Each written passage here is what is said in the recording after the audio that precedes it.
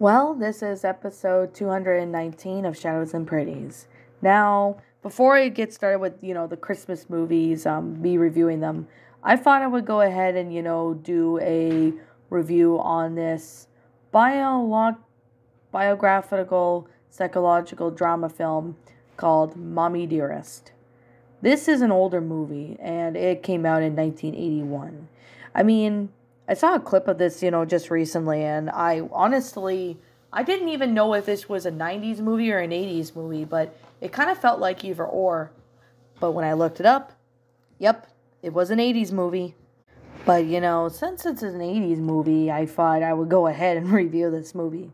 Now, however, the film is about this young girl named Christina Crawford, who has her adoptive mother, who basically is an abusive and manipulative mother.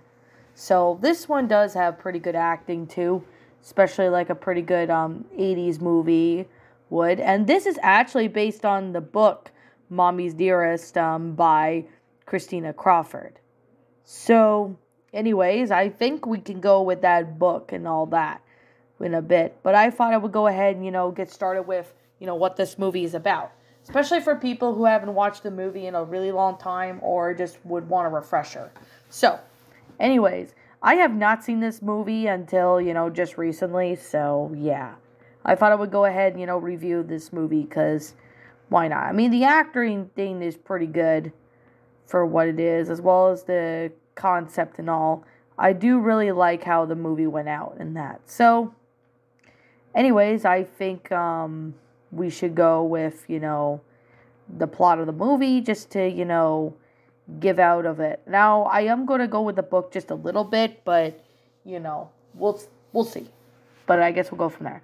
So this is about Joan Crawford, is a driven actress and is compulsively clean housekeeper who tries to control the lives of those around her as tightly as she controls herself.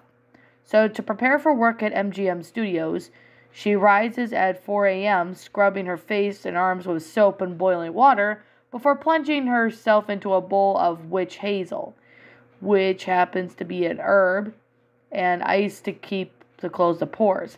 Helga, in her new mind, thinks that Joan's living room is spotless, but Joan finds the detail overlooked and she loses her temper. So it seems to me that this Joan Crawford must pretty much have some mental issues or something. I don't really know, but when I saw how, really messed up the mother was, especially to Christina later on, which we'll be getting to that, I honestly could see that maybe this mom might have some mental issues or something. I don't really know why the hell was she like this in the movie. I have a feeling she just has some mental issues or possibly maybe is mentally unstable. But, yeah, I mean, I saw her behavior and was like, damn, my mom gets angry at times when I did something wrong, but she wouldn't go as far as, doing all the things that this Joan Crawford did. Like, she knows better than that. And I'm glad my mom's not like that. So, it's unfortunate that children nowadays, especially young adults or teens that live with parents, unfortunately, this does happen to everybody. Buddy, I'm not saying it's always the case for certain people. I'm not gonna lie. But it's unfortunate that some people who are living with parents, such as children, teenagers and that, are always getting, picked on by their parents. Whatever be they have mental issues or if they're on drugs, drinking problems, anything is pretty possible with the parents. I mean, I was surprised of how messed up this movie is, especially with the subject matter given. So, yeah. So later on, Joan gets in a relationship with the Hollywood star lawyer Greg Savitt, but her career is on a downswing. So despite wanting a baby, she cannot get pregnant. 7 pregnancies when she was married to an actor, French Tone, ended with miscarriages. Very unfortunate because, to be fair, it's unfortunate that, she couldn't get pregnant, so she ended up having miscarriages. My mom had miscarriages, before she had me and my brother. So, yeah. I mean, it's unfortunate. I mean, that happens to a lot of women. And it's unfortunate that they go through something like that. I mean, miscarriages are very upsetting. but it's also very hurtful in a way. So, when denied an application for adoption, she insists Greg's helping to secure a baby. Joan adopts a girl named Christina and a boy named Christopher. Joan lavishes Christina with attention and luxuries, such as extravagant birthday party, but also enforces the code of denial of discipline. However, when Christina is showered with birthday gifts, Joan allows her to choose just one to keep and the rest to donate to charity. You need to, just if the kid does not want a toy or something, with birthday gifts, don't have her to keep just one and donate the rest. I mean, have the kid take all of them, and if they don't like the toy or whatever, then you could donate it then. I mean, it's just kind of really, I have a feeling this mother in this movie was pretty strict with her kid about toys. I mean, here's the thing. If I were to have a birthday party for my kid, I would let them, get however they want, and if they could keep it if they like. If they don't like a certain toy or something and say, Mommy, I don't like it, I would say, okay, why? If they don't like it because it looks weird or it was too complicated or something, or if they don't want to play with it anymore or something, then that's different. But what this mother did in this is just unbelievable. Holy crap. I was having mixed feelings when I watched this movie. I had a lot of mixed feelings because, I like movies from the 80s and 90s and even before then. But this is just one movie that gives me a lot of mixed feelings. Part of me wants to like it, but then part of me does not like it for all the right and wrong reasons or whatever, because my mind is in a daze. But however, though, this gets really worse where it just makes me want to say, what the hell is this movie? It just obviously makes me want to dump a bunch of Coke all over my head, or at least Pepsi, just so I could forget about what on earth I just witnessed. In this, when Christina rebels against her mother, confrontations ensue. Joan beats Christina in a swimming pool race, laughs at her, and when Christina reacts angrily, Joan becomes enraged and locks the child in the pool house. However, when Joan discovers Christina wearing her makeup and imitating her, she takes an offense and cuts off chunks of Christina's hair to punish her. Yeah, not a really good punishment, to be completely honest, right there.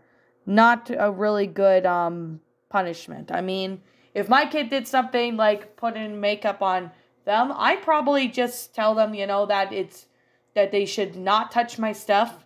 And I would probably just put them in a timeout and have a good talking to with my kid. Not just do what this mother did. I would just have a talking to with my kid, put him or her in timeout for it, and probably hide my makeup so then they can't do all that. I mean, what this mother did is setting really bad examples for any kid. And this is kind of why I am not going to be like this mother right there. Because I know what she's doing is wrong. So, Joan resents Greg's allegiance to the studio's boss, Louis B. Mayer, arguing with Greg. She then downs the glasses off vodka and throws a drink in his face. When Greg breaks up with her later, she cuts him out of the photos. However, when Mayer forces Joan to leave MGM after theater owner brand her box office poison, she hacks down the prize of Rose Garden with a pair of gardening shears with an axe. When Joan finds Christina's expensive dresses hanging from the wire hangers, which she despises and prohibits, enraged, Joan yanks the dresses from Christina's closet, throwing them onto the room, beats Christina with the metal hanger as she squeals. The hell is this kind of way to treat your kid like that? I'm surprised that child support services at this point didn't even do anything about it. I mean, that wouldn't be really surprised, but you'll see later on, eventually. Declaring that spanking is and declaring that the sparkling clean bathroom floor is dirty, Joan throws the cleaning powder all over it, striking Christina across the back as she can, willing for someone to clean it. However, when Joan sends Christina to Chadwick School, years later when a teenage Christina is caught kissing a boy, Joan brings her home. Barbara Bennett, a reporter from Red Book, is there writing a puff piece on Joan's home life. After Joan lies about Christina, saying she got expelled, Christina confronts her and the reporter. Joan slaps Christina twice in the face when the confrontation ends, with Joan tackling Christina to the floor, nearly choking her.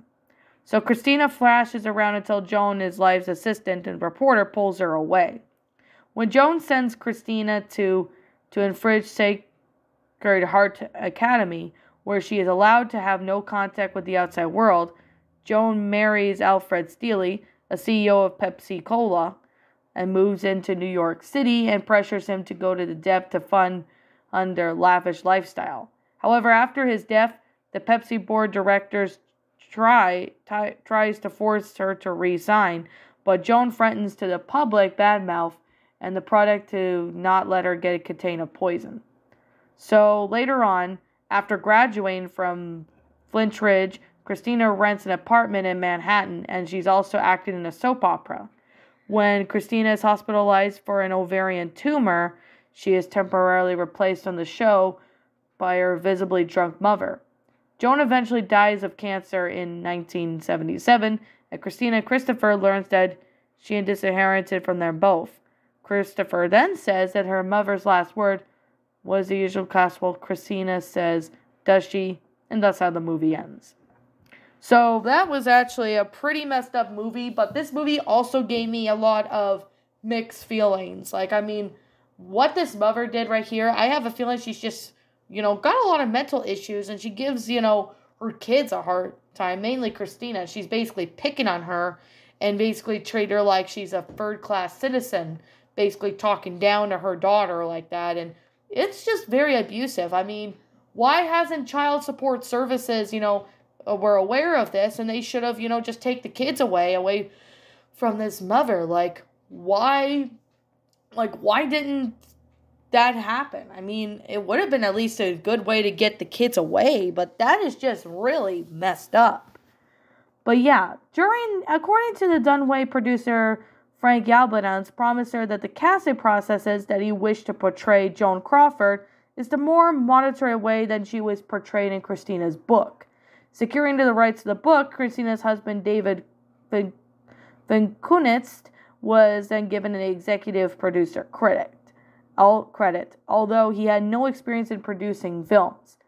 So, however, there is also another detailing making of the film called The Mommie Dearest Diary, and Carol Ann tells Al, in it she describes the difficulty of working with the Dunaway, and those method approach to portraying Joan seemed to be absorbing her into making it difficult to cast and crew and etc. So, there was obviously criticism from the public and that about it, but however, this movie was then released by Paramount Home Video in the 1990s, and however, though, in 2006, it was released on DVD through a Warner Bros. Home Video or something. So, excuse me.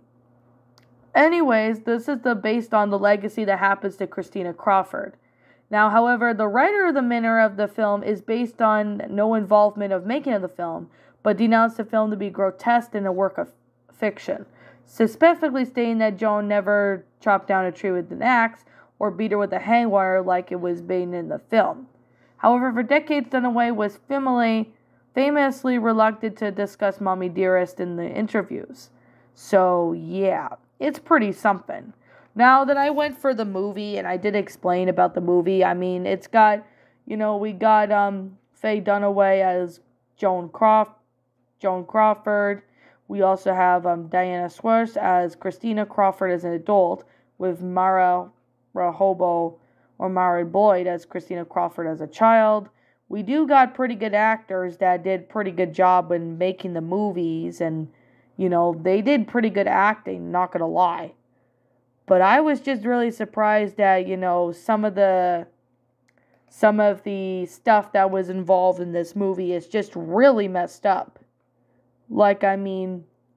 It's just really messed up that, what happened with, Christina and all the abuse that she went through. You gotta feel bad for the girl that went through all this. It was just messed up of how the whole thing went out.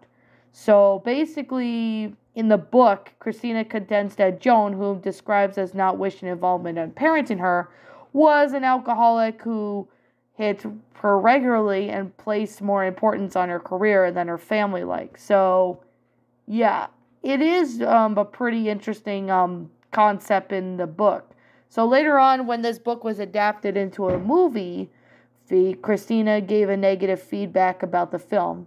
And the last pages of Christina's book suggested that she was not about to let her mother have her last word on letting her daughter from her free will, and etc. So, I mean, it was the fact that Christina later released a 20th anniversary edition, which included 100 pages of new material, omitted about 50 pages of the original material, and the second edition names being in certain individuals not named in the original book, and focuses more on Christina's relationship with her mother from high school to graduation until the 1970s, who also reveals that it became aim of her and her brother and describes several incidents involving the film. So, yeah, it was actually, I mean, this book is pretty much the same way, pretty much the same as the original one, except in this one, there was a lot of stuff that happened and went on. Now, this was honestly pretty much the same way how the original movie went out. Like, this is pretty much the same thing as the original movie. Like, the book is pretty much the same as the original movie, but I don't really know much about the book because I've not read it, but I'm pretty sure there is differences in that book. So if you guys want to point out the differences, feel free to let me know in the comments down below. But like I said, with this movie, it's got mixed feelings. Like, I had really a lot of mixed feelings with this movie when I first watched it. It was a lot of mixed feelings. I mean, there was parts of it that I really liked. I liked the acting. I actually like the fact that it's got a good 1980s feel to it. I mean, it kind of almost felt like a 90s movie, but it was an 80s movie. I mean, I was confused. I mean, this one came out in 1981, and I mean, the 80s were pretty popular for movies as well as the 90s, but you get from there or there. So anyways, with that being the case and that being said, now I'm going to say I have not read the book, so I can't really say what I think about the book because I've not read it about the book. So I don't know the book really well because I've not read it. But with this movie, it's got mixed feelings for me. So I could say I kind of liked it, but at the same time, I really didn't. I mean, I can't really give it a rating because of it's just really mixed in there. I don't really know why, but it's just really mixed up in there. You know, I'm kind of got mixed feelings for it. So I'm going to have to sit here and say that this is just my own opinion. And if you happen to disagree with me, that's fine too. We're all entitled to our own opinions regards to these, movies. And this is my own personal opinion. If you don't like this movie, that is perfectly fine. And I respect your opinion. If you like it, that's fine. If you don't like it, that's fine too. So I guess with that being the case and that being said, I'm going to sit here and just say, what did you guys personally think of this movie? Did you enjoy it? Did you not? Also, what we have done personally helped make the movie a lot better. Feel free to leave me know what your thoughts are down in the comments below. I'm the Lion Queen. I want to thank you so much for watching today's episode. And if you're brand new here to this channel, feel free to leave a like, comment, and subscribe. Ring the bell for notifications to when it uploads. That way, you guys will not miss an upload. And as always, I'll be seeing you all in the next video. Peace out. And like always, I'll see you all next time.